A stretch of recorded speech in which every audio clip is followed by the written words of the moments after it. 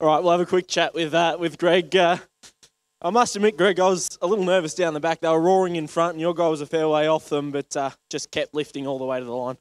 Yeah, that's right. No, I thought it was sort of going to be a similar story to last week, you know, when they ripped down the back and we sort of couldn't get into the race. But luckily I didn't have to go too soon. And, you know, at the moment I pulled out, I see Jody was edging to go from the 1-1. So I still had cover, which meant, you know, I was within striking distance before I had to fully expose him. So that's what won us the race.